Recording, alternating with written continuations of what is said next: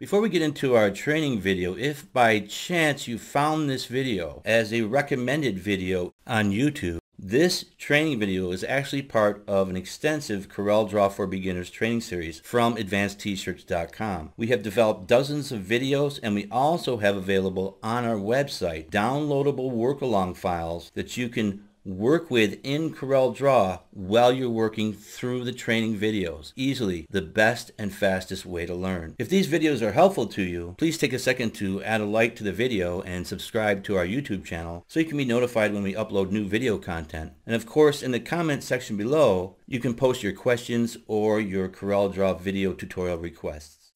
In this session, we'll wrap up concerning the CorelDRAW workspace, and we're going to take a look at the options for the workspace, and we'll take a look at changing the size of our buttons.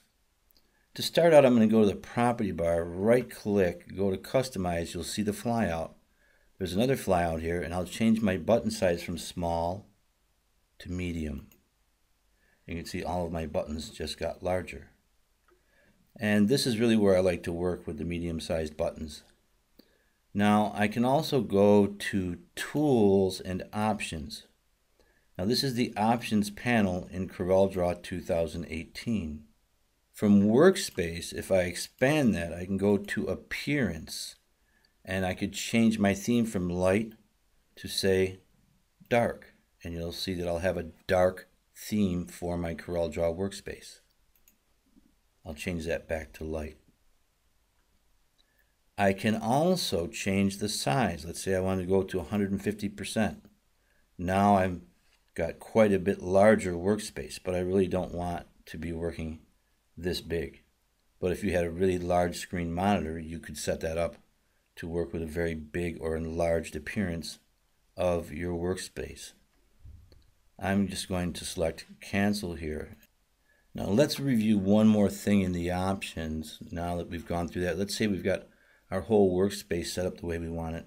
We want to save that. We can go back to Tools and Options, go back to the workspace, and here we can export or save our workspace.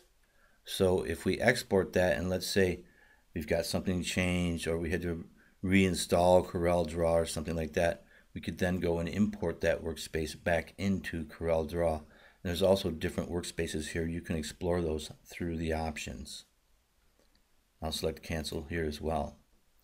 So those are some of the additional options that you have available with the workspace in CorelDRAW, and as I said, we'll end concerning the workspace and how we can customize it and work with the options in CorelDRAW. And we'll continue in our next session.